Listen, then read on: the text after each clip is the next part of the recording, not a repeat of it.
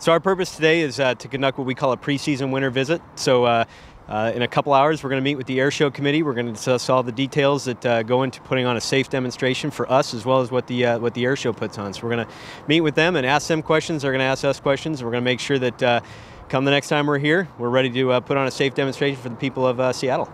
We normally make it home at least a day or two a week, but we signed up to go ahead and travel around the country and show the people of America what it is that the men and women of the Navy and Marine Corps are doing on their behalfs. We keep a pretty healthy program simply because we don't wear G-suits, which most of the fleet aviators do. So that requirement, we have a certain restriction placed on us, but we have to work out at least 6 days a week. And that, in conjunction with our diet, is what makes us be able to go out and perform every single day, sometimes 2 or 3 times a day. Well, for the people of Seattle, the team last year and the years past, they've really enjoyed it. This is one of our favorite cities to come to. Fortunately for us, we come here every single year, and it's always rave reviews from the team. So we're really excited to come back. The people of Seattle and the people of Washington and the entire Northwest do a great job of hosting us, and we can't wait to be back here.